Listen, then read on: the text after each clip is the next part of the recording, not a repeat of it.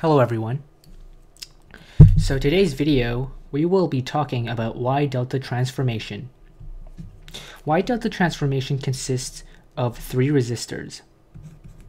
So I'm just going to write it down right here.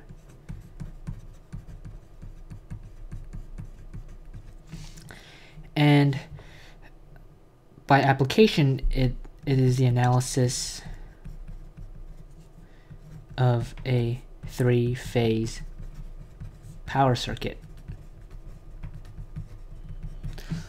So essentially, in this video, we will be talking about these two different transformations. This is Y, and this is delta.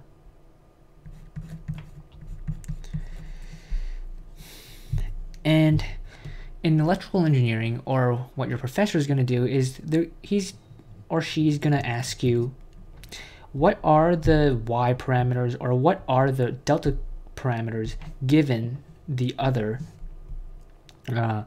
initial values, vice versa.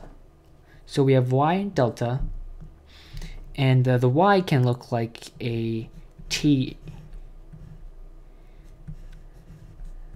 So this it could look like this, a T, and for delta it could look like this with a connected nodes that form a rectangle, and we basically have three impedances with one side left out. So this is what we have right here, Wye-Delta transformation. And now I'm going to show you guys how to find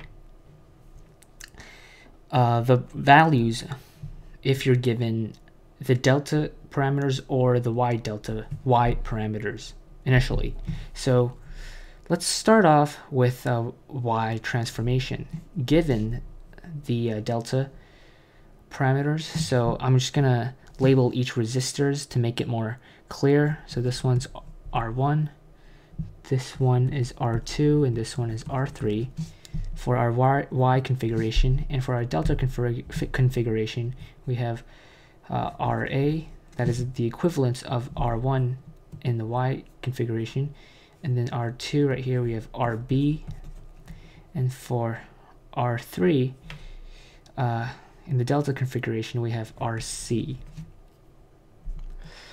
So now let's determine what R1 is. So R1, and let's just write down all the resistors. So R1, and then R2, and then R3. So all three resistors is going to consist of a fraction based off of the combination of these three resistors in the delta configuration. So the numerator. So the numerator essentially consists of the multiplication or product of the two other equivalent resistors, which is RB and RC. RA is the equivalent of R1, so the ones that are not equivalent is RB and RC. So that is RB times RC, and in the denominator it's essentially the sum of the values of all three resistors, which is RA plus RB plus RC. And then we have R2, and that's basically the same thing. The denominator is the same, which is RA plus RB plus RC. The numerator consists of the two unequivalent resistors, which is RA and RC. And then for R3, it's RA times RB, and then the denominators is also the same. Now, let's flip that the other way around. Say that we're already given what R1 and R2 and R3 is, then how are we going to find RA, RB, and RC in the delta configuration? So I'm just going to write them down right here, RA, RB, and RC. And to find our delta parameters, it's the same thing. We have a fraction, and the numerator for all three equations are going to be the same, and the numerator consists of a combination of two pairs of resistors multiplied together. So we have one pair right here, RA and RB, a product of that. That's one pair. Another pair is RA and RC.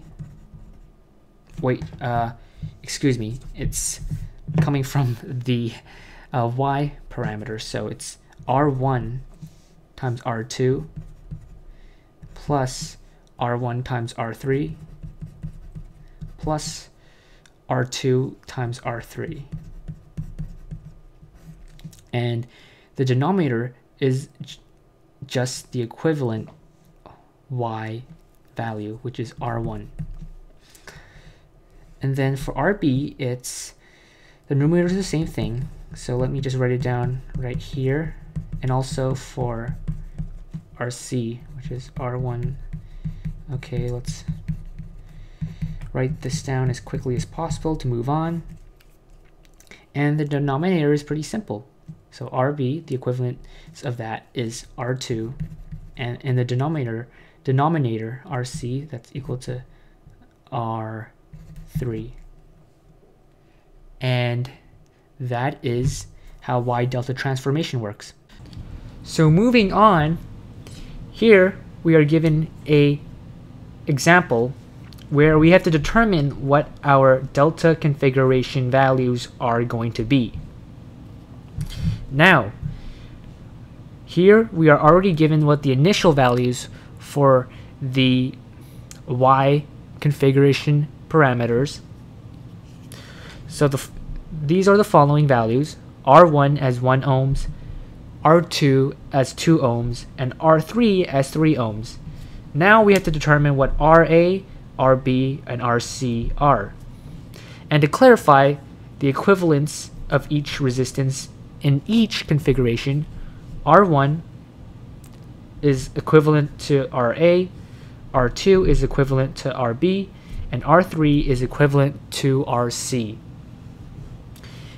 And now let's write down all the equations to determine what our equivalent delta values are. So RA is going to be equal simply R1 times R2 plus R2 times R3 plus R1 times R3 divided by R1. Then RB, the numerator is going to be the same,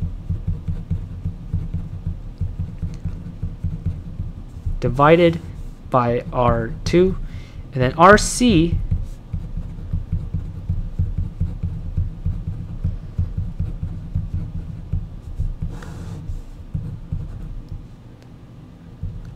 the denominator is going to be R3.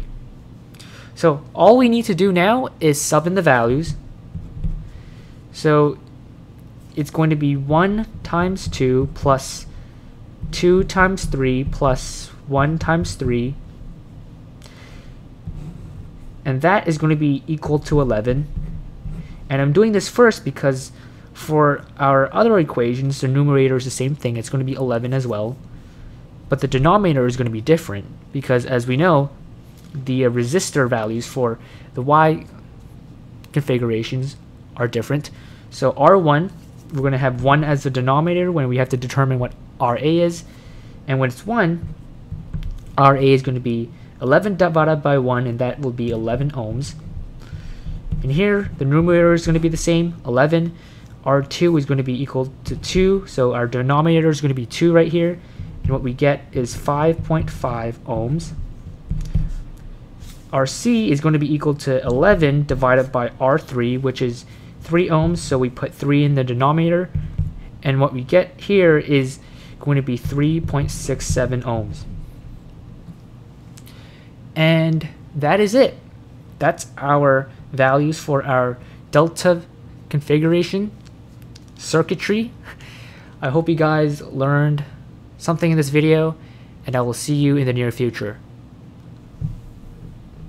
Here are some other videos that I would like to recommend you watching. You guys can enjoy the videos nodal analysis or mesh current analysis. And if you haven't watched all 4 other preliminary videos, Wye-Delta Transformation, series and parallel resistors, voltage and current division, or Kirchhoff's laws, I recommend you guys watching those first before touching upon those two.